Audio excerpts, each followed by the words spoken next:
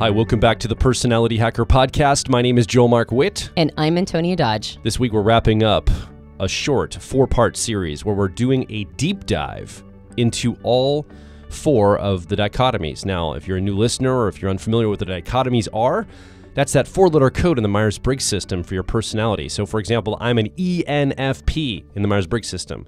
Tells me I'm an extrovert, I'm an intuitive, I'm a feeler, and I'm a perceiver. We've already talked about the first letter, introvert, extrovert split on the dichotomies. The second letter, intuitive or sensor. The third letter, thinker or feeler. And now we're to the last part of this, J versus P. J stands for judger, P stands for perceiver. Now, first comment again, if you're brand new, the word judger sounds so judgmental, quite frankly, about a person. This person's a judgmental person. They're a judging person. That's not exactly what that means. It's an old style, an old reference. It just means to evaluate or make a judgment about something. And it's the way our minds work, right? We evaluate criteria and information, and then we make judgments about that information. So don't worry, because you're a judger, it doesn't mean that you are judgmental or more judgmental than other people. This is just how your mind works. Yeah. Well, and there are reasons why these phrases or terms were chosen. And one of the challenges, I think, in really understanding the distinction between judger and perceiver is that this last component was actually, in some ways, added to the original theory. Yeah. So the original theory, of course, is based on Carl Jung's book, Psychological Types, particularly chapter 10, when he describes what are called cognitive functions, 8 cognitive functions. And when the Myers-Briggs system was being developed based on that information, this last letter of judger and perceiver was added in order to give people a roadmap for determining what their cognitive functions or their preferred functions were. So in some ways, it's almost not even a true characteristic dichotomy on its own. It's more of an indicator of a broader conversation. And I think that's one of the reasons why it can be tough to understand it for ourselves, because to some extent we have to kind of jerry-rig name these characteristics that not every, say, judger is going to identify with, or characteristics not every perceiver will, resonate with. It's kind of a similar situation to introvert and extrovert. And so because of that, it makes it a little tough, and yet we will try. I like to look at it almost like a legend on a map. It helps you place things and understand things in more fidelity. And it is ripe for oversimplification. All judgers are organized, all perceivers are chaotic and messy. Done. Right. That's not accurate. That just is simply not accurate. But it's really hard to talk about this dichotomy, this split, without diving into the functions. We're going to do our best today, but really the cognitive functions they help explain this the most. They help understand this dichotomy the most. And so we're going to limit ourselves by not diving into the functions and still talk about this dichotomy on its own. Yeah, we've hinted at functions a little bit in this series. In the intuitive sensor, we talked about the 2 different styles of those. When we talked about thinking and feeling, we talked about the different styles of those. Those are what the functions are, but we're just hinting at it. We're not really, that's not our purpose here. Okay, so our purpose is actually to create a distinction between these 2 sets of characteristics. And I'm going to say something that's going to sound confusing, but as we fillet it out, I promise it will get less confusing through the course of the conversation. All right, so the easiest way, in my opinion, to understand the distinction between judger and perceiver is to understand that all humans desire 2 things simultaneously. We all desire organization and a sense of order, and we simultaneously desire a sense of freedom and spontaneity. We all want both things. But it's really hard to make both things happen simultaneously, particularly in the same space. If you are a person who wants to have a sense of order, say, in your home, it's much more difficult to have a chaotic, spontaneous, improvisational environment. If you're a person who has a preference for order in your vacations, it's much more difficult to also simultaneously be spontaneous and improvisational in your vacation. So it's like, okay, so which one do I choose? And the way this works is that judgers and perceivers choose their organization and their freedom in different worlds. All right. So they get to taste both. They get to have an expression of both of them. And because they choose to do it into two different worlds, these two desires don't have to be in competition with each other. So those two worlds are the inner world and the outer world. All right. Almost like extroversion and introversion. Introversion is a way that we get in touch with who we are internally. Extroversion is how we interface with the outside world. And judgers have decided that they prefer their order and organization to be in the outer world. All right, that's where they're going to have that need, that basic human need for order and organization. They're going to express it primarily in the outer world. And that desire for freedom and spontaneity and just to go with the flow feeling, they're going to do that inside themselves, internally. So their freedom happens internally, inside, when they are exploring their inner terrain. For perceivers, they have reversed that preference. They want to have their sense of improvisation, spontaneity, freedom. They want that to be expressed in the outer world. So as they're traveling through life, they would prefer not to have to be tied down to things like timelines as much, or planning, or trying to figure everything out first and then hitting deploy. They kind of have this sense of wanting to explore the world and go with the flow, sort of be in this effortless flow with their environment and allow it to emerge in front of them. But they still have a desire for order and organization, just like everybody does. And so in order for it to not compete with the outside world, they bring that order and organization inside of themselves. So when they go internal, that's the space that they want everything to be in its place. All right, that's where they want their order and organization. Now, we're going to fillet this out a little bit so that it's not that confusing, but and what I just said might make your head spin, especially if you're one or the other and you go, I don't understand what that looks like to the other side. We're going to talk about what that looks like to the other side. But just see this almost as like a quadrant. For people who have judging preferences, they want their inner world to be the place of freedom and their outer world to be a place of order. And for people who are perceivers and have those preferences, they want their freedom to be in the outside world and they want their order to be in their inner world. So where this concept really trips people up is not in the outer world expressions of them, but in the inner world expressions. Because we all know what it looks like to want order in the outside world, right? In our environment and the world around us, right? That's obvious. That's a person who's more tied to concepts like a place for everything and everything in its place. And, you know, to be forewarned and prepared is the best way to go about things. And to have, you know, like looking at the clock and make sure you've got all your resources and ducks in a row and make sure everything's organized where people can find them. That's easy to understand. Outer world spontaneity and improvisation and freedom, that's also obvious, right? That's the person who goes with the flow and just kind of does what makes sense to them. And this is where most of the conversation stops. This is where the judger-perceiver conversation ends up going, oh, judgers are organized in the outer world, perceivers are chaotic and want freedom. Done. And that's pretty much the end of it. But there's this whole other world of the internal space. Yes, and that's why this can be a confusing concept, because everybody instinctively knows that they have a desire for the other as well.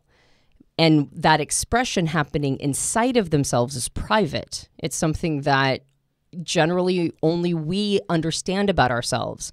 And if we're not syncing up with other people and how they do it, we have a tendency to overvalue other people's internal world experience. Like, this is my experience with myself. That must be how it's done to go inside.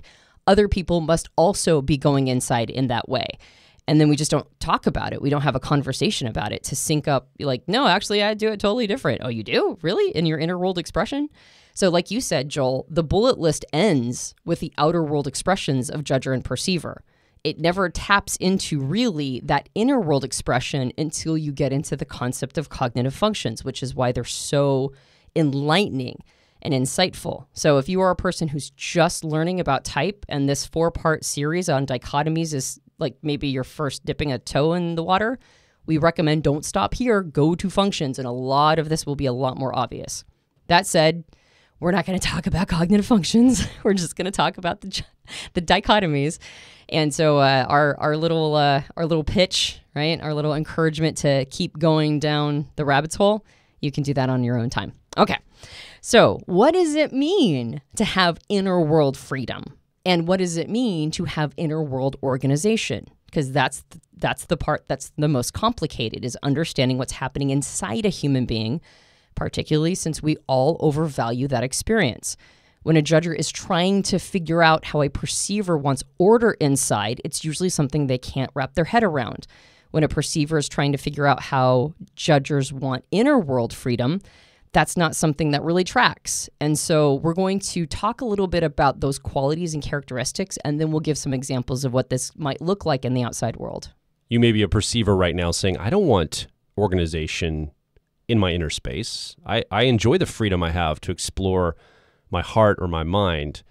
And I would argue that what you're actually talking about there is sovereignty, the ability to explore or do the things you want to do. And you still have a sense of organization. You may just not couch it that way because it's not external organization.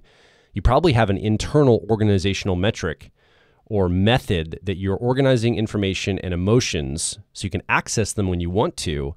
It's very personal to you. It's a personal cataloging. Again, I'm using extroverted language or traditional judger language for the inner space. So whatever this would mean to you, you're still evaluating and sorting and organizing things and keeping them in tight control. And so when you say that, well, I still want to have freedom, even in my inner space, I think what you're saying is I don't want to be tied down from an external framework around how I can access all that inner stuff. But you still have some personal way that you organize the way that you process emotion or thought for yourself. Yeah. We have a compulsion as perceivers to see ourselves as free birds and always wanting freedom, even if we have an understanding of a desire for an orderly life. We still have a sense of we don't want anything to tie us down. And so this idea of inner world organization can be a little complicated. Like you said, it's usually about sovereignty. Now, what's interesting is that desire for sovereignty is connected to inner world organization. So I think it's easiest to understand organization in terms of what we do in the outside world, right? That's the easiest. That's what we can all see and look at. So we're going to borrow some terms, borrow some concepts from how we do it in the outside world to understand what's going on internally. So a big part of how we organize our outer world, right, when we're organizing the outside world, is we do that through priorities, right? What are we going to spend our time on? What thing comes first? What ends up on the list of to-do items? How are we going to place things in order to find them quickly, right? Like a place for everything and everything in its place. Oh, who moved the scissors, right? They're supposed to be in the scissor drawer or whatever. So that's how we do it in the outside world. Now, there is a version of that happens internally for us as perceivers. And that is, we are always scanning our inner world for what takes priority, what is important to us, what makes the most logical sense. And when we understand what our priorities are, the values that resonate with us, our core principles, the things that are truly important to us, we have a relatively complex system of placing these things. It's not oversimplified. Imagine somebody who is incredibly good at organization in the outside world, and they have all these really complex systems that are running. Imagine somebody who's maybe a structural engineer who has to organize tons of resources, lots of different people, lots of different moving, resource around, a lot of timelines they have to take into consideration. And so they have to create a very complex system in the outside world. It might even look like chaos to somebody else, but they have it all ordered, right? They know when they're supposed to hit deploy on certain things. They know when somebody is supposed to be delivering something. They know when somebody else is, supposed to take the mantle and run with it. This person's job is over now. This person's job is just starting. They have all of this concept like a contractor would. And so it's a complex system that might look like chaos to everybody else, but it's actually highly structured. Now take that concept and bring it internally. There are usually very complex systems running inside of perceivers, complex systems of what is in alignment for them, what is important to them, what is high priority, what kind of convictions that they're going to associate with, what are their personal core principles. And it, to some extent, might look chaotic to the outside world if they were ever to, be able to pop open the hood and look at it. But that's because there's a lot of things being taken into consideration. A lot of things that might even look like they're contradicting each other. A lot of things that are high priority that the person that is, sort of juggling all this might have to find elegant tension points between. It's a matter of determining how things are making you feel and what that means about you as a complex identity, and putting it in some sort of sense of alignment before you make actions, or after you make an action, and then determine how that experience really sort of gelled with you or resonated with you. And there may be a complex council inside of you, lots of different voices, lots of different perspectives, lots of different, pieces of insight and wisdom that are all talking to each other all the time to determine what is right for me. That's one style of a perceiver. The other style of a perceiver is taking in massive amounts of information and data, trying to understand things in terms of their complexities, and running highly complex systems inside the mind to be able to plug all these pieces of data inside. These systems might be shifting landscapes of concepts. They might be models. They might be things that are highly abstract, or they might be things that are less abstract, but more of a sense of I know where that piece of data is because I remember what peg I hung it on. It's like a card catalog inside the mind. It's an ability to grab relevant information when it needs to be expressed or when it needs to be used in an action or activity. And because the inner world is organized for perceivers, they're able to access these pieces of information, whether it's data heavy or whether or not it's identity heavy. Regardless of whether or not it's values or core principles, they're able to grab those pieces of information quickly when they need it. Now, all of that prioritization and organization and all that, I'm the kind of person who will do this, and I'm the kind of person who would never do this. I'm the kind of person who thinks this is important and this is my core principle, or I'm the kind of person who thinks this is valuable and this is a conviction. The reason why there is so much organization and structure inside is because of the desire for outer world freedom. If you are put in situations over and over again, because you've put yourself in them, to be improvisational and spontaneous and to do things at the last minute and to do things at the 11th hour and to just be able to sort of, move through space in this effortless flow sort of way, you need to have those pieces of information very easily accessible. You need to know how you feel about something. You need to be able to organize how you feel about things quickly through the experience of having done so many times in the past, because you're going to find yourself in situations that require quick thinking. You're going to find yourself in a situation that's going to call upon you to know what you think or feel about something in that moment, right? You don't get a lot of planning because you're not a person who sets things up for planning. You're a person who sets things up to respond quickly in the moment. So whether or not you need a piece of data to access quickly because you're doing maybe a sport or you're in some sort of, high octane, optimized performance situation, or whether or not you're the kind of person who is performing or expressing or in a situation where you're just kind of handing yourself over to the environment, you need to know, am I the kind of person who will go down that road or go down this road? I need to know that right now because the environment is asking me to choose quickly. And that's why perceivers want that organization internally, is because it supports the outer world freedom. Now, that doesn't mean you always know. Sometimes you end up in a situation where you haven't spelunked that part of who you are inside. But then the experience itself allows you an opportunity to then process your experience that you had in the outside world and now know all that data about yourself. It's like it's an even further way to organize inner world understanding by having these outer world experiences. These situations you could have never predicted tell you more about who you are inside. So then the inner world organization fuels the outer world experience by giving you data you need in the last minute. But then the outer world experiences facilitate the inner world organization by giving you tons of context that now you have to know yourself more, or you get to know yourself more through these experiences. You get to post-process them later and go, who am I now that I've had that experience? What do I believe, or what do I think now that I've learned this new information? And then now that inner world organization just gets tighter. This gets to the point where perceivers will even track external things internally. they'll use their internal organization to track external things in their life. As an example, from my own personal life, I am a perceiver. If you ask me for a certain piece of paperwork, I've got an entire stack of papers on my desk. It looks chaotic. It looks terribly messy. But if Antonia asked me, hey, where is that one tax form that we're supposed to file next week? I would say, aha, I know exactly where it is. It's in pile number 2, the left pile. And I would go down to the middle of the pile and I'd be able to pull that piece of paper out. I don't have a formal filing system for those papers that are on my desk yet. Now, I'll get to it eventually. It takes me a long time to get them all filed. But I have an internal metric. I have a little tether in my brain that I've got an organizational structure. I remember where I put that and I'm tracking it internally. Now, this can cause stress. This can break down because I'm not writing it down where it is. And sometimes I lose that piece of paper and I'm like, it's got to be here. I'll say stuff like, I remember putting it here. It's got to be here. If somebody moves it or the location shifts or I'm really going fast, I might not track it internally and I lose track of things in my outside world. But the desire is to always track things internally if we can as perceivers.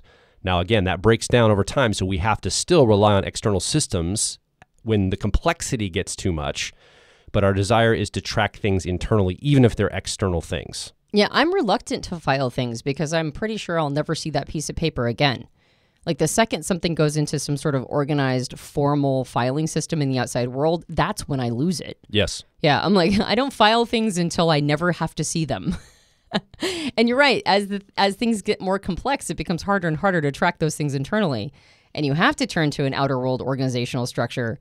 And it is like so hard to bridge that gap for me as a perceiver. It's like, but then if I put it in a folder, I'll never find that piece of paper again, even if it's clearly marked in neon letters. The piece of paper you're looking for is in this folder. I'm still going to lose it. The other thing I would say about perceivers is that organization can often be preloaded for when we need it later, right? We can organize things knowing if we have an internal organizational system, we can be very improvisational when the time arises.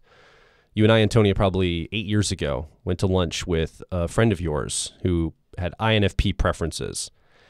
And she was a improvisational actor. Like that's the career that she actually performed. Like that was her job, basically. And she was making these lists at the time. It was the height, I think, of the Downton Abbey show. And she was making lists like the character traits of Downton Abbey characters, funny situations, like all these lists, 10 to 20 bullet pointed lists of all these different things of Downton Abbey. And she was memorizing all these little character traits and situations that the characters found themselves in. I said, why are you making this list? And she said, well, when I'm on stage doing improv, I want to have a bunch of stuff in my brain preloaded, thought about ahead of time so that I could pull off any of these lists in the moment, because we get a lot of comments right now about Downton Abbey because it's really popular. It's a popular show. And so in improv, people will shout out something, say something about Downton Abbey or, give us a situation with Downton Abbey.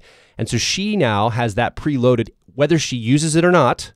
She's already pre-wired her brain to have some of that information for when she's on stage. So this is something else I think perceivers can do.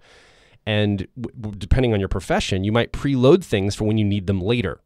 Absolutely. What a great example. I find myself doing that all the time. I just plug personality type content into my brain. And then if I need it on stage or if I need it in a moment when I'm speaking in front of an audience of people, I've got it. It's in there. It's in there somewhere. And I don't even know how the mechanism works consciously. I just know that I unconsciously can grab that information I've plugged into it. And so I think that those are very perceiver-like traits. And when a perceiver rests into this, right, you'll see perceivers who are afraid to hand themselves over to this process. And they get weirdly uptight. And they struggle to know whether they're a perceiver or a judger because they're afraid to lean into this part of who they are, in part because the world does not train us to do that. In fact, I would argue that the world is very much in favor of the judger style, which we'll talk about in just a moment. And so we don't get a lot of recommendations to rest into and trust our capacity to be able to pull on these things in the last minute. But a lot of perceivers instead will say things like, I'm really good at pulling rabbits out of hats, or I'm really good at 11th hours, right? Like that last minute when the paper is due the next day, and I haven't been working on it for the last 3 weeks, but somehow I get this like 40-page, 50-page paper done the night before and I stayed up all night and just drank a lot of coffee. That is a very common perceiver way of going about things. And so it's not to say that judgers never can do that, but this tends to be more of a perceiver trait. And when they hand themselves over to the ability to pull a rabbit out of a hat, to trust their inner world organization, to do the due diligence of organizing that internal space, when they are vigilant and diligent about that, and then they are more improvisational and spontaneous in the outside world, they feel like their best selves. They feel like this is what they were made to do. We will be right back. If you're focused on personal growth, I think you'll resonate with our core content over at personalityhacker.com. We want to see you understand how your mind is wired so you can generate motivation, improve social skills, find career opportunities, and master excellent decision making. But a quick warning, we are advice and action focused in all of our articles, podcasts, and videos. This means that we attract people who like to be challenged to become excellent, to take action, to put in the work to optimize themselves, not simply just gather more information. If you are committed to personal growth and ready to radically find your inner truth, then come over and be a part of our growing community of like minds at Personality Hacker. Now back to the show. So let's switch gears. Let's talk about you judgers that are listening right now. If you're a judger listening, you know that you appreciate having things in the outer world organized. And because of that, you can deal with a lot of complexity. You have a scalability with complexity because you typically have organizational systems that allow you to manage large groups of people, projects, things that are going on in your life, information. I see judgers often beautifully working through the world and managing lots of stuff. I'm very envious of how you do it often as a judger. And this does open up the freedom, though, in your inner space to wander the halls of your mind or heart. And we can talk a little about what that exact freedom looks like, because that's an interesting and unique concept. Like, what do you mean wander the freedom of my inner space? What does that even mean? I think that most judgers, it doesn't take long to understand this concept of the internal improvisation, spontaneity, or freedom. Now, you might not think about this phrase of improvisation or spontaneity being applied to the inner world. So let's use the word freedom most often because that's the easiest way to understand it. When a judger goes inside, their natural proclivity is to not order their inner world, but be led by it in the sense of exploring what's happening inside of themselves. Now, there's two primary ways that a judger will do this.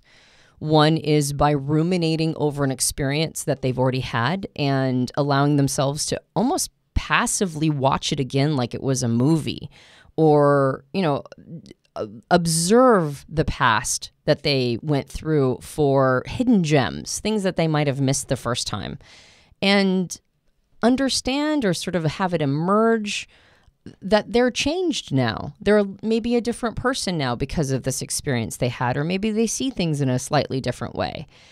But it wasn't really a matter of determining specifically that they were going to be looking for, I'm going to look for this and this and this data. I'm going to determine who I am as a human being and what my convictions are based on this. It's more like, I'm just going to kind of let it happen in front of me. I'm going to go with the flow and be in effortless flow with my memory about what happened to me in the past, or the information that I've consumed that other people have experienced in the past. The other style of ruminating, or sort of I call it wandering the garden of your mind, is by letting your imagination take you someplace. And maybe even working on an idea or a concept, and an insight. I think of this as almost like a bloodhound on a trail, where you're not sure where this is going to end up. You're just allowing your mind to guide you, to lead you, almost like a bloodhound that's on a scent of something. And when you get to the final insight or aha, well, then you get to know what that is at the same time as your mind emerges it. It wasn't a formula you're working on. It wasn't like math, or it wasn't like, okay, who am I and what are my values? And I'm going to pit them against each other and sort of have this big conversation inside my mind and maybe argue it from multiple points. It's not that assertive. It's not really that outcome oriented. You're not really trying to solve a problem. You're not trying to figure something out. You're allowing your mind to take you to different places that you might not have even imagined you'd go. And so when you're quote unquote wandering the garden of your mind or allowing that inner world freedom. And I would say the way spontaneity or improvisation comes in here is that when you're inside your mind, you might be quite surprised at where it takes you. It might feel almost spontaneous, like it came out of nowhere. It might feel like you're improvising ideas or concepts or sort of looking at these experiences you've had in a new way. It's very much handing yourself over to the environment of your inner terrain. Just like a perceiver hands themselves over to the environment of the outer terrain. I just want to see what's going to happen next. I just want to watch where the world is going to take me. So that's happening in the outside world for perceivers, and that's what's happening in the inner world for judgers. I just want to see where my brain is going to take me. I just want to understand what these little hidden jewels and insights are. I just want to ruminate over these experiences or in my imagination. And because of that, things that I would have never predicted ends up being given to me as gifts of these ruminations. The phrase train of thought, I think, is a good phrase here. Because perceivers, in order to organize their inner world, we need to atomize information and feelings, and we place those in an organizational structure inside of ourselves. But there's almost a train of thought for judgers in the inner space. You're wandering this train of thought, almost like a trail or train tracks you're going on. And it's not so much random access that you're jumping around in freedom. It's that there's a new trail, maybe a fork in the road that's presented, and you're like, oh, I want to wander down that side path. And then another one forms, and you want to wander down that side path. It's more of a wandering, following the trails that emerge for you. And the freedom is you can choose whichever trail you want to go down. You don't necessarily have to stay on the specific train of thought.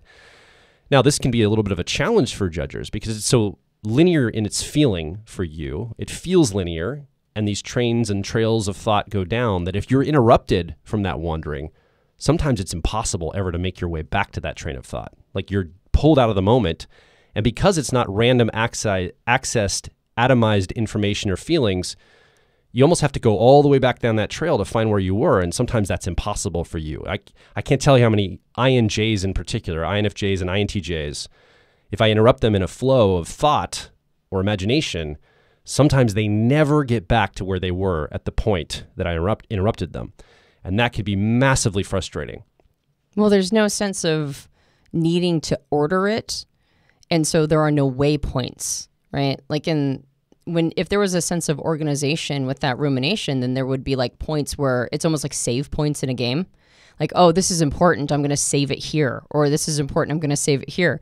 Well, it might not be important. It's your brain is just going wherever it goes. So why would you have save points, right? Why would you put cairns or waypoints to go, oh, I can find my way back? It's like, I'm just going with the flow, right? Like in the outside world, if you were exploring, something in the outside world, you wouldn't necessarily, the first time you're exploring it, put down waypoints. You wouldn't go, this is an important one. You don't know, you're still exploring it.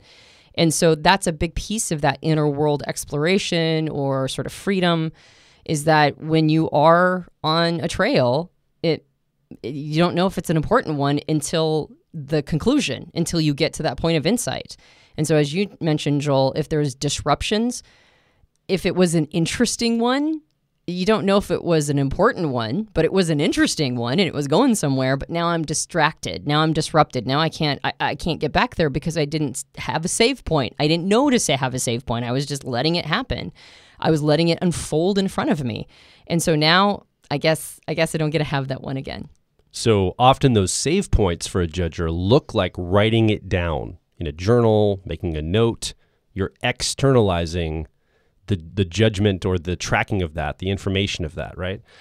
And so this is why a lot of judgers appreciate journaling, free-form journaling, to mine their minds and be able to pull the thoughts out and capture those thoughts as they're happening, because it might be hard to get back to them. So writing it down, pulling it outside of yourself and putting it on paper can be a fantastic tool for you to capture where your mind is wandering to. It also helps explain why judgers are more focused on outer world organization, because the outer world has a tendency to trend towards chaos. But if you have an organized outer world, then now you can carve out space for yourself to do these internal freedom wanderings. Like, I'm going to set aside this amount of time to go do that. Or I'm going to say, hey, when the sign is up, please don't disrupt me. Or I'm going to, I'm going to make a situation where like the kids all know where these items are, so they don't have to come bug me about it every time, because I've clearly laid it out. It is highly organized. There are your crayons. Go grab them, as opposed to, Mom, where are the crayons? Or Dad, where are the crayons? Every time, right? You've organized it. You've made it so that it is dummy proof to the outside world. And because of that, you're able to now, when you go inside, have far fewer distractions. It's also why judgers have a tendency to prefer things like having their back to a wall and facing a door so they can see disruptions coming. If you can see a disruption coming, it's not as jarring. You might be able to, as Joel just mentioned, write down where you were at in your thought really quickly. Sometimes it works, sometimes it doesn't. Sometimes the thought was too emergent and complex, but sometimes that helps out. And so you can see that distraction coming and know that, well, I'm not going to be as frustrated when I'm inside. And that's one of the reasons why, too, a lot of IJ types have a tendency to identify as highly sensitive. Those distractions can be jarring to them. It can be a jarring experience to be thrown out of that freedom experience. And so there's a lot of highly sensitive IJ types out there in particular, because they lead with this desire, this need to go internal and do this freedom. And so really that outer world organization in part is there to facilitate the inner world freedom experience. And then the inner world freedom experience is where you get your creativity. It's where you get your ideas. It's where you kind of understand things as they emerge for you. In the same way that perceivers are using the outer world, spontaneous experiences to help go inside and, understand themselves more and create more organization inside of themselves. And then that organization inside of themselves helps facilitate the outer world freedom, right? Just like that's a beautiful back and forth. Judgers have one of these too. When they go inside and they have creativity expressed in there and they allow insight to emerge and things that they missed the last time and to fill in the holes, now they have so much more rich content to bring to the outside world to know what systems they want to set up, what things are important to them, what are the kinds of, what kind of organization and structure do they want in the outside world? Well, they know that about themselves by getting that internal creativity going. And once you have that vision or that idea or that concept or that thing that emerged, well, now you can get into work, building it in the outside world and seeing it not just in your imagination or in your mind, but you can actually see it manifest in the outside world. To see those things manifest in the outside world, though, requires order and structure to build those things. And so you can see how there's just as beautiful a back and forth of this outer world organization, inner world freedom expressed in a way that fuels itself. It goes back and forth and really kind of feeds into the machine in the same way, but in a photo-negative style than the perceivers. So you can see why these dichotomy lists get made, right? Because we have a tendency to understand ourselves through sets of behaviors. Any list you see that is going to be a judger list versus a perceiver list are all going to represent these outer world manifestations. And so the judger list is going to talk a lot about like outer world organization and all of the things that we just mentioned, which is a desire for judgers in order to have that inner world freedom. And for perceivers, it's going to be a list of outer world desire for improvisation, spontaneity, etc. The challenge is that we actually have all these desires in us. We have a desire for both inner world and outer world freedom, and we have a desire for inner world and outer world organization. Right? We all need all of these on some level. So what type does is it tells us what our preferences are if we're forced to choose one of these things. If we're forced to choose just two of them, which one are we going to naturally default to? Which ones are more our natural style? And which ones are so much our natural style that when life gets complex or when we're pulled on to really reach for something more, maybe become the best versions of ourselves, which of these styles do we need to lean into? So you'll see perceivers raised in a very judger context. And oftentimes these are perceivers that don't identify with all of the lists about perceivers. They're a little more orderly. They're a little bit more organized in the outside world. That's how they were trained. It's important to them. They identify with this idea of, sort of having things in their place. And really, I know some perceivers that practically vacuum their way out of their houses. They have to have everything pristine. And I know some judgers that very much identify with this idea of going with the flow, right? They just kind of want to be in the flow of life and they don't really want to have to organize. And they hate, I hate cleaning, I hate organizing my house, etc. The challenge here, though, is, or excuse me, I wouldn't say the challenge, I would say a litmus test, actually. A litmus test is as your life becomes more and more complex, what do you have to do in order to keep up with the complexity? And for judgers, generally, the more complex their life gets, the more a strong system in the outside world is what they have to lean on. And they do it well, right? They have these complex systems in the outside world. They structure things. Okay, so it was just me, but now it's me and a partner. Okay, it was just me and a partner, but now it's me and a bunch of kids and a partner. Okay, now it was just me and a partner and kids, but now we've got a dog. Okay, now we have a property. Now we have a house. Now we have like 2 jobs going. Like, you know what I mean? It's like it gets complex. And a judger will need to have more and more outer world organization to be able to keep up with it. And they'll be able to facilitate a life like that through more organization and structure. Now, it doesn't mean that they'll necessarily be running boot camps by the end of all of this, and it doesn't have to turn military, but they do have to have a level of system in the outside world that is commensurate to fighting the chaos. Because if the chaos gets too much, the judger then will not be able to have that inner world rumination space that they so desperately need in order to feel like a complete person. They have to have that. So if it's between outer world chaos and inner world chaos, they will choose inner world, quote unquote, chaos and outer world structure to be able to get all of their natural native needs met. Even if they can have a little bit of all of it, they can juggle a little of all of it, their natural preference will go that direction. Versus a perceiver. The more complex a perceiver's life is, the more difficult it is to have all of these systems running. A perceiver who is single and it's just themselves, oh my goodness, they can have like the most organized house you've ever seen. And they can have, a very organized schedule and very organized relationships and everything can be very orderly. But now you add a partner, now you add children, now you add household pets, now you add property, now you add all those complexities to it, and the perceiver just cannot keep up. And in fact, the more structured the outside world requires them to be, the more resentment they'll feel. They'll start to resent their lives. They'll start to feel like it's just robbing them of all their sovereignty and any sense of inner authority. They'll feel like everything is just being poured into trying to manage these systems, and they won't feel like themselves. They'll start to not just resent it, but start to avoid it. They'll try to get away from it, and then they won't be very connected to their lives at all. They need to instead go more with the flow. They have to let go of societal expectations to have the perfect yard in the front or to have all the toys or whatever it is. They have to be in a space of making sure they're getting enough experiences in the outside world that nourish their desire for improvisation and freedom, which means we don't spend our money on things, we spend them on experiences. That's a very perceiver way of looking at things. Now, some judgers can feel that way too, so don't think this is just a judger thing, but the more complex your life gets, the more you have to weave these elements in, these spontaneous experiential elements to fuel your personal creativity. So it means like, oh, okay, so I guess my bathrooms are a little dirty this week, but we were able to go with the kids, out hiking in nature, and it was the best trade-off.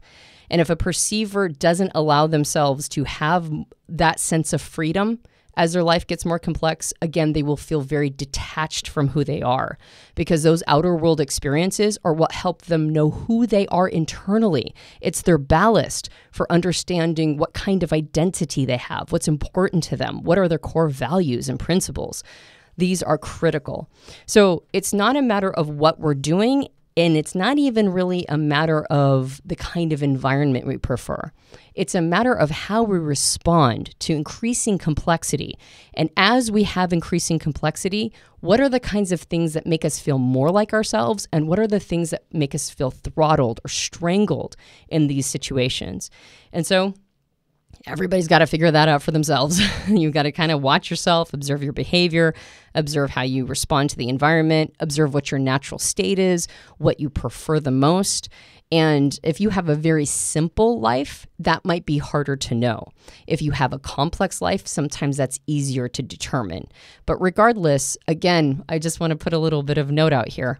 The reason why we say we need all of these all of these desires is because if you look at our cognitive functions, and we each have 4 of them, 4 mental processes that influence us the most.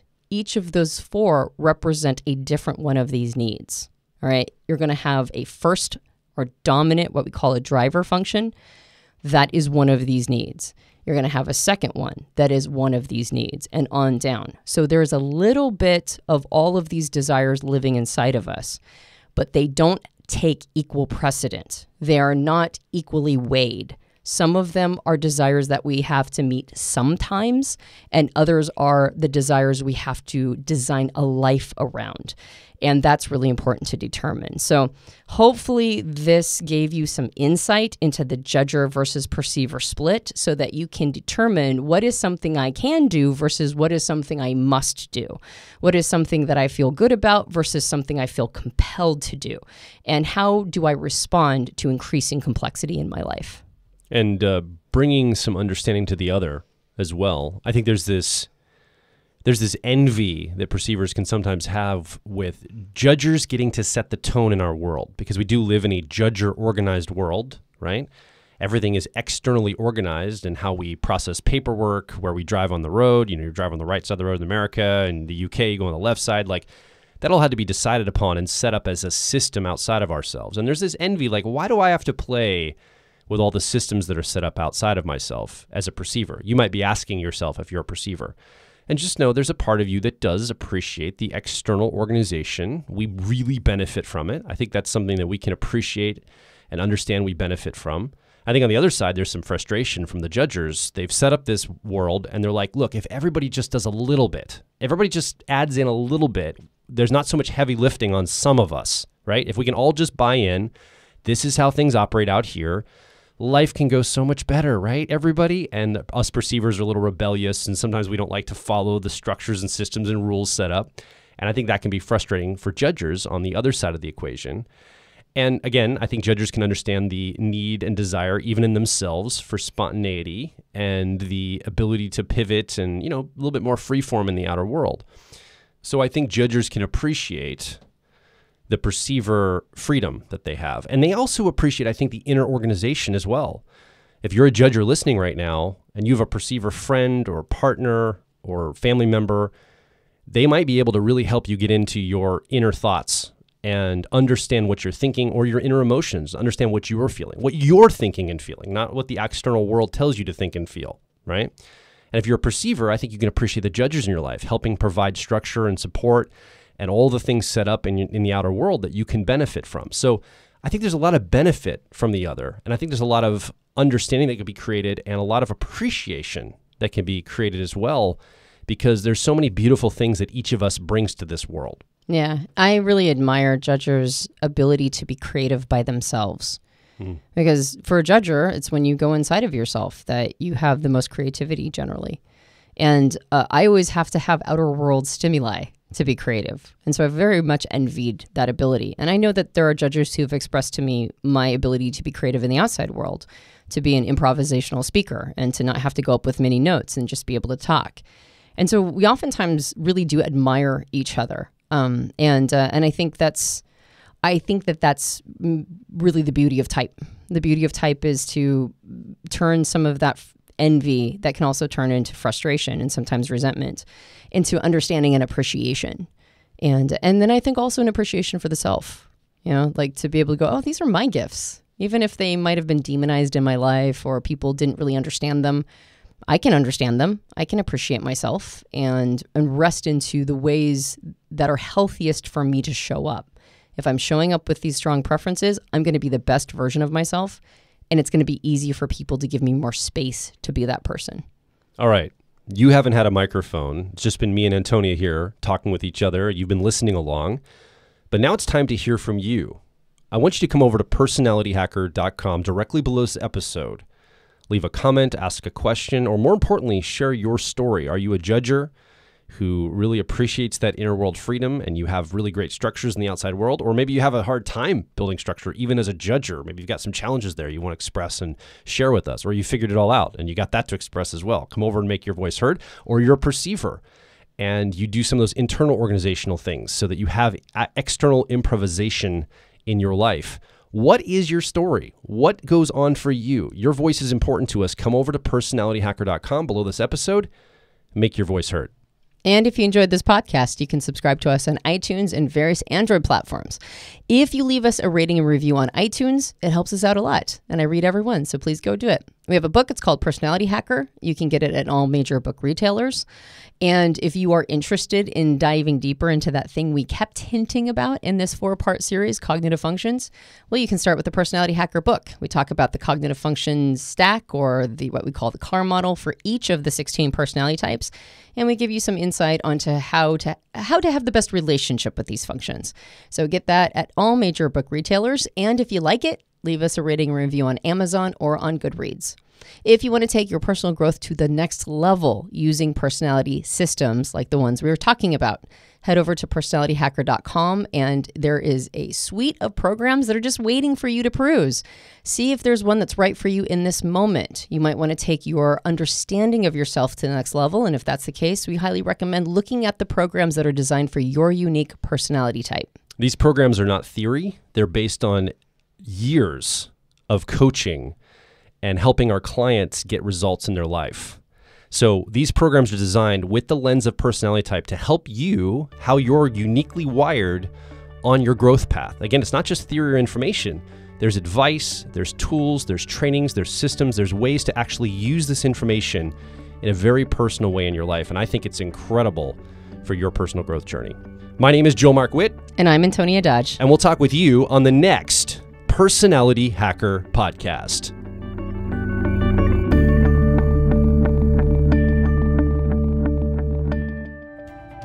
If you're focused on personal growth, I think you'll resonate with our core content over at personalityhacker.com. We want to see you understand how your mind is wired so you can generate motivation, improve social skills, find career opportunities, and master excellent decision making.